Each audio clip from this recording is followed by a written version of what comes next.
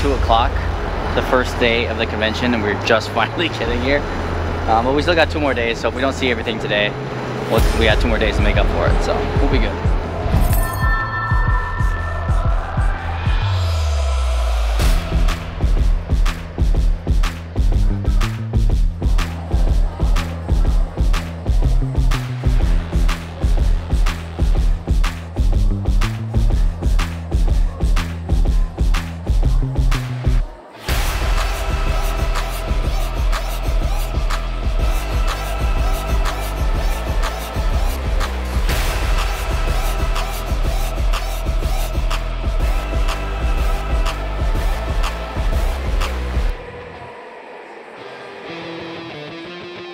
Rainy day in Denver, but day 2, excited to see some robots.